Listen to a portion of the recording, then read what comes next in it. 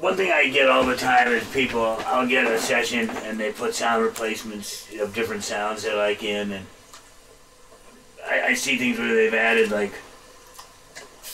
10 kick drums and they're trying to keep making their kick drum bigger,